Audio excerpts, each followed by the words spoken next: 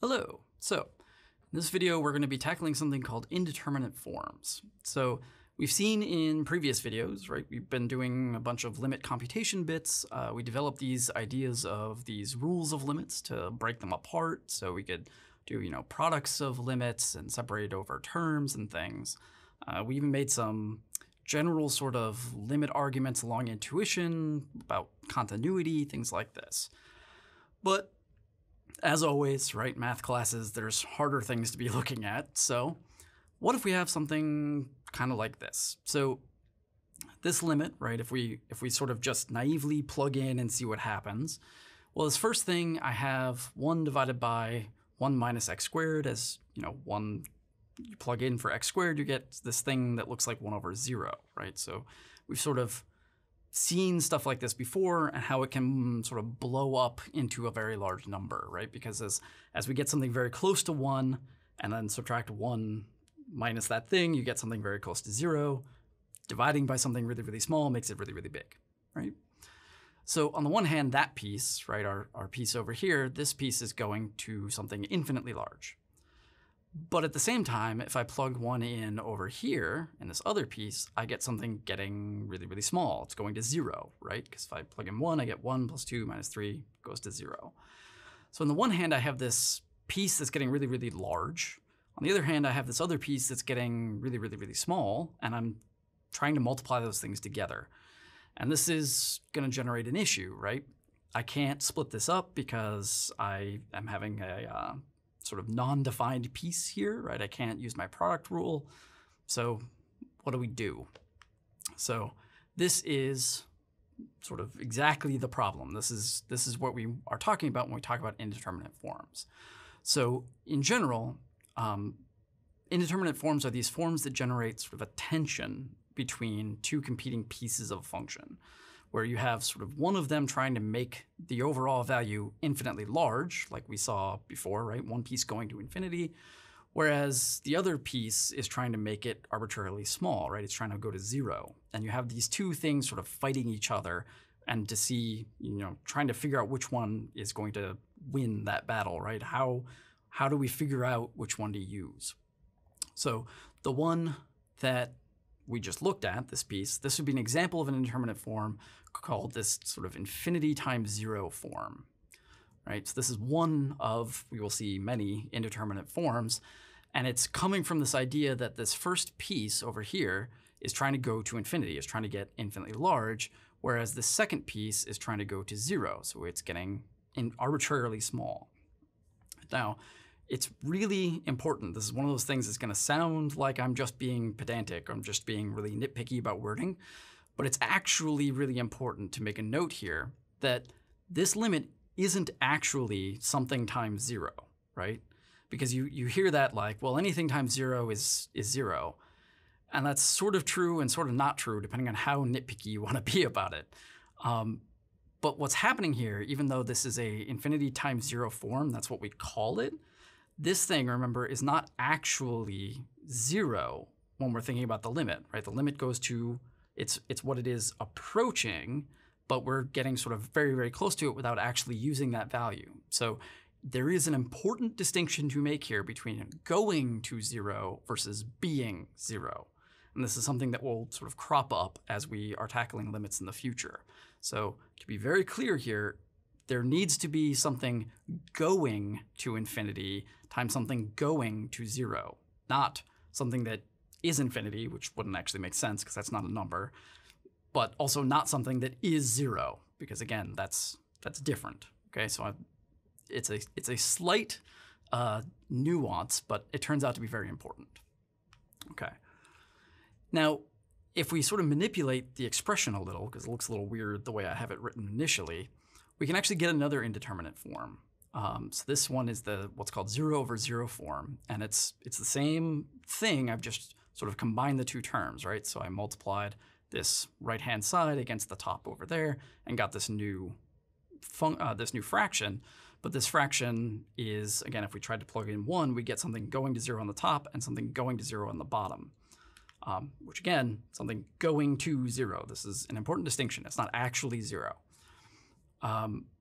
So in this case then, this is another indeterminate form because the dividing by 0 bit is trying to make something really large, but having the 0 in the numerator is trying to make the thing really small. So you still have the same sort of tension.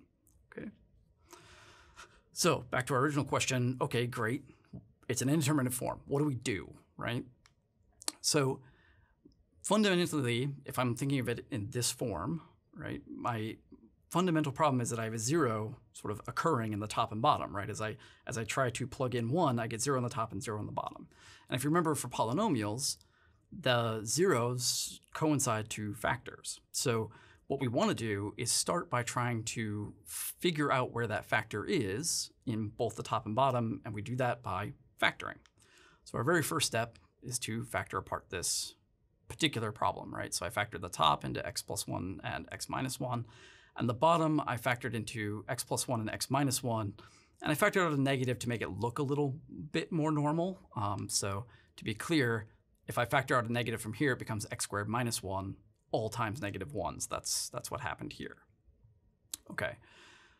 Now why do this? Well, if you take a look, right, now when I plug in 1, I can see that the x plus 3 and the x plus 1, those are fine, right? When I plug in 1, I get nice non-zero numbers. It's this x minus 1 and x minus 1 that's causing me sort of a headache, right? But, and here is sort of a key reason why we care about the going to 0 versus being 0, the limit doesn't care about the actual point. It cares what's nearby the point, which means that we could actually eliminate those two factors, right? We could cancel the top and bottom. The function, as a function that I get, right, like this function here versus that function there, these things are not the same function. They're the same everywhere but x equals 1. But this limit specifically doesn't care about x equaling 1, just nearby 1. That's why I can do this. And now this thing is nice and continuous at 1, so now I can plug it in, right? So if I plug in 1, I get this 4 over negative 2, which is indeed negative 2, which we'll point out is not 0 or infinity, right? The top was trying to make it go to 0, the bottom was trying to make it go to infinity. It actually went to negative 2. Neither of those things, right? And this is why it's indeterminate, is that when you have an indeterminate form, it could literally be any real number, right? It could have been pi, it could have been 57. The only way to know is to do some sort of clever manipulation or technique in order to actually sort of eliminate the indeterminate bit and get our answer, okay? So one of the reasons why I've been stressing these indeterminate forms as this tension is that there are lots, which we're going to go through here in a second, there are lots of forms that look indeterminate, but not all of them are. And it's sort of vastly easier to remember or to think of indeterminate forms as being a tension and seeing if that tension exists. Does one thing try to make it really big while the other thing tries to make it really small? And that will help us determine whether or not it really is indeterminate. So in this case here, we're looking at a form, and again, to be very clear, these are the forms, right? Like 0 times infinity or 0 over 0. I'm not claiming that you will have a function infinity over infinity. That would be crazy talk, which I spew plenty of, but not in this case. So infinity over infinity, right? This form, we want to ask ourselves, is part of this trying to make it infinitely large? Is part of this trying to make it infinitely small? If so, it's indeterminate. If not, it's not. But if we think about this, right, clearly the top bit is trying to make it infinitely large. I'm multiplying by something infinitely large. But the bottom is trying to split that up into infinitely many pieces, meaning I'm trying to make it as small as possible. So indeed, I have this tension, which is why this piece is indeterminate, okay? Next up, we have this infinity over 0 form. So we might look at this and say, okay, well, is, again, a part of it trying to make it infinitely large and another part also trying to make it infinitely small or arbitrarily small? Are we having that tension? So again, the top part is trying to make it infinitely large, right? Because I'm multiplying by something infinitely large. And then dividing by 0, that's dividing by something very, very small. So that's also trying to make it infinitely large. So there's no tension. There's nothing trying to make this thing small. And so it is not indeterminate. Okay, so this is the game that you want to play when you're trying to decide whether or not something is an indeterminate form. If you can't, remember the indeterminate forms, or if, like me, you have a terrible memory and you don't want to memorize these things, this is how you can tell. Okay, so go through the rest of them here. So again, something on the top. So we have this 0 over infinity. 0 here is trying to make it small, and then dividing by something infinitely large, also trying to make it small. There's nothing trying to make it large. So it's not indeterminate, okay? 0 over 0. So I have 0 on the top. This thing is trying to make it small, but I'm dividing by 0, and dividing by something really small tries to make it big. So now I have that tension, right? Something making it small, something making it big. So it is indeed indeterminate. All right, so now we get into kind of some weird stuff, right? So we have this 1 to the infinity. How do you see tension here, right? I'm not doing a fraction like we've seen thus far. But let's think about what it means when we have something of the form 1 to an infinity power, right? To an infinitely large power. So if I have something near 1, but it isn't 1, right? So if I have something, let's say, like 0.9, right? And I keep multiplying it against itself. Well, if it's less than 1, it's going to get really, really, really small, right? So if I have something smaller than 1, but I raise it to an infinite power, that sort of keeps making it smaller infinitely many times, and it crushes it down to 0, right? So that's trying to make it really small. At the same time, if I had something slightly bigger than 1, then like 1.1, something like that, then every time I multiply it against itself, it gets bigger. So if I do that infinitely many times, it's going to blow up to infinity, right? So on the one sort of side, on the one hand, I have something crushing it down and making it small. On the other hand, I have something blowing it up and making it large. Again, I have this tension occurring between the two. So I have something really small, something really big. That's going to give me an indeterminate form, okay? How about 0 to the infinity? So again, the same sort of idea that I want to think about here. I want to think, okay, if I have something close to 0, that means it's really, really small. And if I keep raising that to a larger and larger power, what happens? Well, it stays small, right? Nothing's really trying to make it big here because the power is just making it even smaller. And if I wiggle around 0, right, if I pick something sort of near 0, it's still small. So nothing's trying to make this large. So this is indeed not an indeterminate form, okay? 1 to the 0. So the 0th power is trying to make something small, right? It's trying to drag something down to 1. 1 as a base is just what it is, right? It's not trying to make things infinitely large. It's not even really trying to make things infinitely small. It just sort of is what it is. So this, again, nothing's trying to make this large. This is not indeterminate. Infinity to the 0. So this one, again, is a little tricky because you typically hear, right, that like anything to the 0th power is 1. And again, that's sort of kind of true depending on how pedantic you want to be about this. But the key here is that we don't actually have the 0th power and we don't actually have infinity. We have things going to these values, right? So this base of infinity, I have something getting infinitely large. So the base of infinity is what's causing the increase. It's trying to make this overall thing huge. But the 0th power is trying to push something down to 1. It's trying to make it small. So again, we have this tension, big versus small. So this is going to give you an indeterminate form, okay? Infinity to the 1, well, the 1 power is not trying to make this thing small, right? So if I have something infinitely large, the infinity base, and I raise it to the 1, it's still just infinitely large, which means it is not indeterminate, okay? And last but not least, infinity to the infinity.